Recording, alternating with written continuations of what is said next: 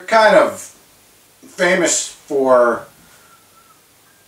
refusing some pretty key, some pretty big opportunities. Indeed, I have. And you just told us about one of them, and we've talked about a few others that, definitely seem like in retrospect, they were exactly the right things to do. I mean, do you have any regrets? Is there one that you're... Toto, a little bit. I kind of think maybe I should have taken Jeff and David up on the offer to join Toto.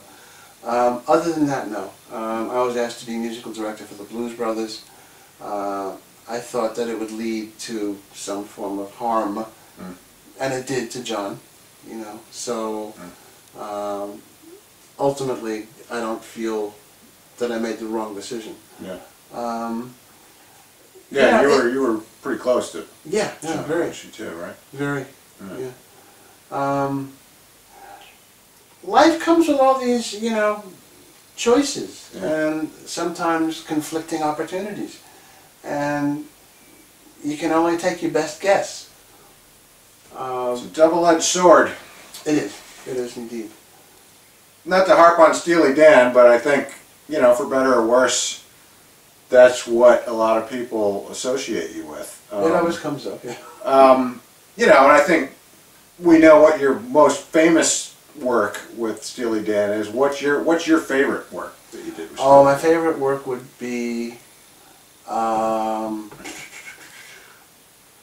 several obscure ones. Kings. The thing I love about that solo is that, first of all, it was a weird song. It had strange changes, it had strange subject matter, but I was in the middle of life turmoil. I was going through a divorce from a young marriage that I really should never have gotten into, so I was bananas. And I got a chance to play out my bananasness on that thing. And you also got a chance to pick your amp. Yeah, well, yeah. But, I remember doing some regular rock stuff, and then all of a sudden going into like a whole tone descending. And so I got a chance to be schizophrenic on a record, which was fun. And I learned that, well, what it taught me was that let it all hang out. Worst comes to worst, it'll be a solo that doesn't work. Best comes to best, it's like people go, where did that come from? Yeah. So, and I love the idea of not being ordinary. How can you take unless the remit of the record is to sound absolutely ordinary. But the idea of taking chances, making an adventure out of the whole scene, that's the stuff. Yeah. Yeah, I mean, well, a lot of those, the most beloved pieces of work are the spontaneous ones. I mean, even, the famous one, Reeling in the Years. Yeah. That was, what, one take? It was one take, yeah. Well, no, I've heard actually the first take went unrecorded. The first take was unrecorded. And it was supposedly better, right? I mean, that's what they say. Yeah, that's what we all thought. But the second one was pretty good. Yeah. It's not bad. I'll take it. And for those who are interested in... Was it a lot different, the first take? I mean, do you even really remember what the first take was? Or I it's just have kind of no idea. Faded into legend? And the other Steely Dan tune that I think is really, to me, is outstanding, was a tune called Sign In Stranger. And the reason I really like it is because with the strange words that Donald came up with, there's a sort of a background dialogue going on between the piano and the guitar. yeah, Yeah. Would you like to take a yo-yo for a ride?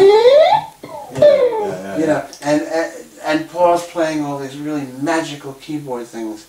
And it was very spontaneous. It was spur of the moment. Royal Scam in particular, you're credited, but there's not a lot of specifics about what you did. And I've been listening to that going, well, that's trying to figure out what you played, and I was pretty sure that was you on Sign In Stranger. Yeah, well, the lack of specifics is very Donald and Walter. Yeah. I did a record for Vicki Sue Robinson once called Turn the Beat Around, which was later covered by Miami Sound Machine. And I used this really slow phaser. The entire part was doing this. Not playing a single tonal note, but being another piece of the percussion. Sure, yeah. What's something that you've played on that people might not realize is you? I mean, what's kind of the most well-known piece of work that you're kind of an unknown part of? Well, I guess a lot of people don't know that I did the soundtrack for the movie Fame. Yep. That and the accompanying solos. Mm-hmm. That did very well for me. I still get royalty checks. What else? Good work if you can get it, right? Yeah, yeah. I mean, an awful lot of the work. Warriors. Warriors was a great. Oh, that was a wonderful one. Yeah. Which is still, kind of had a resurgence. I think it was kind of, kind of got forgotten for some time, and it's come back. It's become a real cult. Yeah, it's a great movie, though. It is. It is. And the music's very lively. Yeah. Really, really lively. I try and do as many interesting kind of jobs. That's I call them jobs. I don't mean jobs as opposed to gigs. I mean projects, things that are really fun. Sure. I was involved in the Doors movie. Oh yeah, what did you do in that? I coached Frank Whaley to play guitar. Oh, cool. So it was very interesting. We spent several months with him coming to my studio, and I'd show him, ways to appear to be a guitar player. I actually started teaching him a bit of guitar, which was even better. But then I wound up going out to Hollywood for a couple of weeks and being around the set and kind of enjoying how movie making works, which is very different to a lot of other music-related projects. Yeah. What's your favorite kind of band music-related movie? Nashville. I don't know. Oh, The Show. The Show, Nashville? The movie. Oh, I'm not familiar with that. Robert Altman. How old is this back in the 70s. Okay. Yeah, I'm not familiar with it. Oh boy, tear your heart out. And then of course, for a piece of musical history, The Last Waltz, the band. Yeah. I mean, that's Fantastic. a real piece of music documentary. And I was quite friendly with, before they became the band, they were Levon and the Hawks. Having just finished backing up Ronnie Hawkins. Sure, yeah. Yeah, I read Levon's biography. Yeah. So we played the entire summer of '65 on the Jersey Shore. Oh, with Jay and the Americans and... No, this was my own band. This is just a little quartet, Elliott Randall and the Escorts. It was, sorry about that. A few ways. Yeah. And these guys were playing opposite us. Wow. Talk about... In the same club? Or same club. Same club. Like the swapping club had nights? no, they had 3 bars. And each band was up on a bandstand. Oh, I think I read about that. Bars. I gotta go back and look if they mentioned you in there. Yeah, it's fantastic. I don't remember if they did or not. I do have a funny Robbie Robertson story, though, for you. Robbie was the guitar player with the band. And I was a bit shy, and he was a bit shy. And I remember going over and I'll make a little small talk. So, Robbie, how often do you change your strings? And he looked at me with a complete straight face, didn't miss a beat, and went, "When I break one?" That's true. Hendrix, Page. Yeah. I mean, you were peers with Yeah. these guys in real time when it was happening, right? I mean, what did you get? What did you get from those guys? I mean, did you get anything from Jimmy? Is there anything specific? Did you teach anything to Jimmy? Did he get anything from you? No, Jimmy and I both shared a love of Curtis Mayfield. Oh, cool. And if you listen to a lot of Jimmy's stuff, and probably a lot of my stuff as well, you'll hear Curtis Mayfield, coming through laughing, once or twice a tune. He was so plugged in musically, harmonically, spiritually. It was really just all there. Well, and I heard you doing some stuff earlier, like kind of, I'm not even sure what the right term for it is, but kind of arpeggiating off of the chord forms kind of thing that Jimmy did a lot. And for me, that was really a personal revelation. It really opened up my playing a lot when I figured that out. Yeah. I mean, did that come from Curtis Mayfield? Absolutely. Absolutely, 100%. Yeah. Cool. And who knows who Curtis got it from? Sure. Yeah, it's funny because when Steal from the best, right? Take the best, absolutely. One of Jimmy's, #1 traits was understanding, not on a technical level, but on a spiritual level, for lack of a better word. Visceral level. Certainly, yeah. he knew how to combine oscillations. He knew that if he made a certain note feedback, he could play with that note by the proximity factor. Wherever he was in relation to the speakers, if he brought it closer, it would be stronger. If he tilted it one way or another, it might actually change the overriding principal harmonic. So he could go from a tonic to a fifth, but if he went another way, it might go to like a completely different, you know, a seventh, or you know, or even, you name it. It would just go there because of the way he was moving the parts. And of course, guitars weren't meant, they weren't designed to do that. So what it meant is that he was taking it to a whole other level. He was taking the design and then co-opting that design to get the sounds that he wanted. You know, certainly Hendrix was a pivotal moment, like a watershed kind of guy. I mean, what do you see as the most significant events in guitar history, rock music history? Oh, that's interesting. It would have to do with styles, with stylistic approaches to the guitar. You know, you get the conventional approach, which is fingers, a pick or your fingers on the right hand or on the picking hand, through to people using strange devices like what's that little guy that goes on? EBO, yeah. Which, when used creatively, can come out with some really fantastic stuff. At the same time, you've got the slide. You know, I think somebody like Ry Cooder, when I heard Ry Cooder, I went, oh. Do you play much slide? I don't know if I can think of you. Not enough. I think I've heard that you play slide. You talked about lap steel. Do you play lap steel? Not really at all. Not really. I mean, the guitar has really been the one six-string instrument that I really play, or you know, multi-string instrument that I play well. I play a little bit of bass, but the focus is on a little bit. Do you play piano at all? Very badly. I love synthesis. I don't know. I love working with oscillators and to see how oscillators can be used to affect each other. Sure. Using different waveforms. You know, having an oscillator work as a low frequency oscillator, having others work as frequency controls. You know, for Q, and it's just there's no limit. You know, it's. I mean, I'm one of the original guys who said, why don't we try using brushes on a telephone book? Let's see what that sounds like. You know, when it comes to production, it's like you're limited only by your imagination. That gets me to that question I was going to ask. It was a real specific question, and I heard this sound on, pretty sure it's on Randall's Island, that sounds like birds chirping, and it sounds like something Hendrix did on Electric Ladyland. I'm pretty sure it was Electric Ladyland. Did you get that from him, and how do you do that? Funny enough, it wasn't. Is it a guitar? No, it was a flute. Oh, okay. It was. Do you know how Jimmy did it? Because it sounds like that bird chirping thing that he does. No, but I could guess. I mean, I would imagine obviously he'd be way up on the high strings, and you know, whatever combination of volume control, tone control, and echoes that he was using would have caused that.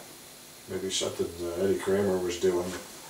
Eddie was a total creative genius. Have you worked with him in the studio? I imagine. Eddie and I co-produced my first album. Okay. We did Randall's Island together. Oh, okay, good. And he was loads of fun to work with. I guess I should have read the credits. I didn't do all that cramming.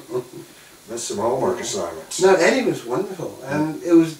I got a lot of support from Jimmy when we did that first record as well. Because, you know, he'd be coming into the studio and we'd chat. And oh, you did it in Electric Ladyland? Oh, yeah. Yeah. Wow. So, a really good experience. Crazy.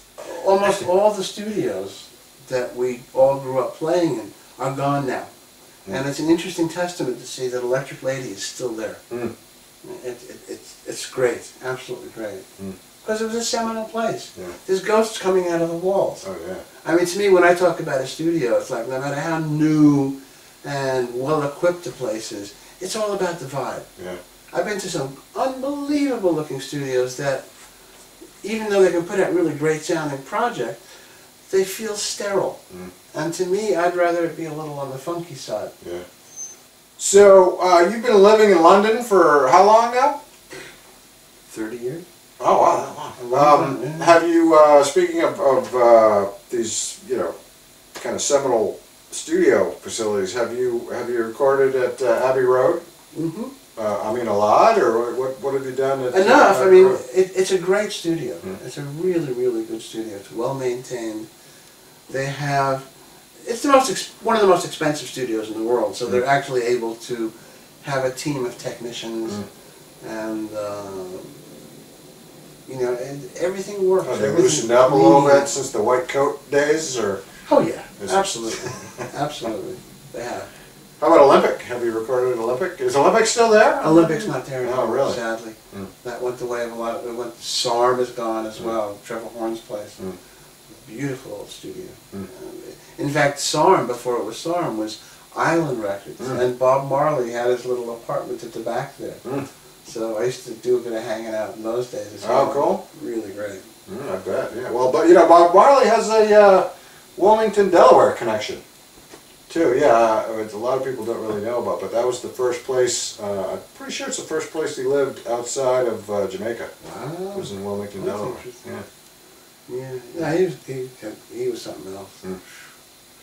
Walter had a very strong reggae influence. In fact, I like Circus Money a lot, and you know, that's like good half of it's a reggae record, pretty much. Yeah, absolutely. And then what's the one?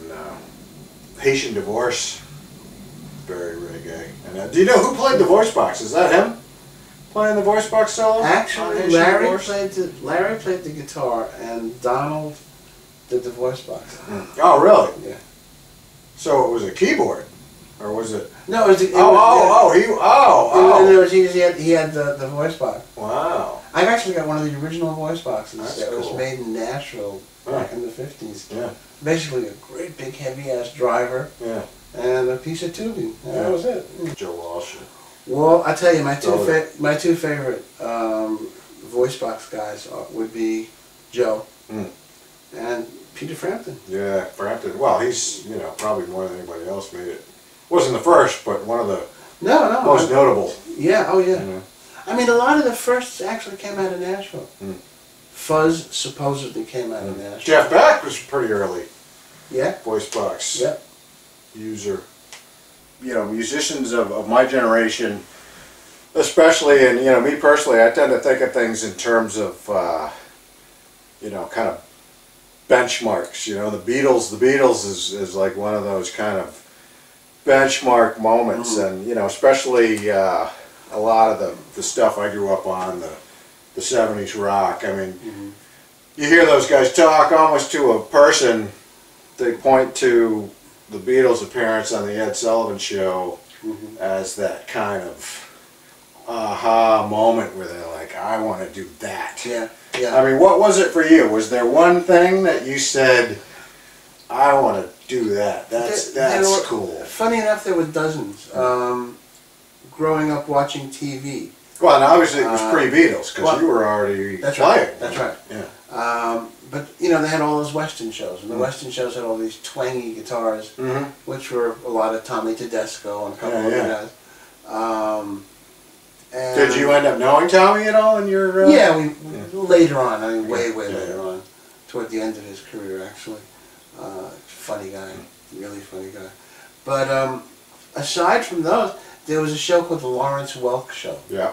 And they had two really great guitar players. Neil Levang, and the other name will come back to me. We put it up on the subtitle. Sure, yeah.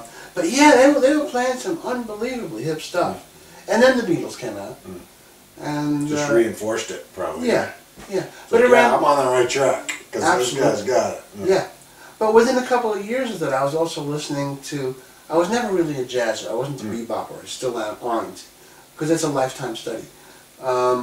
Having said that, I listened to a lot of Jimmy Smith, and Kenny Burrell was his guitar player, was fantastic.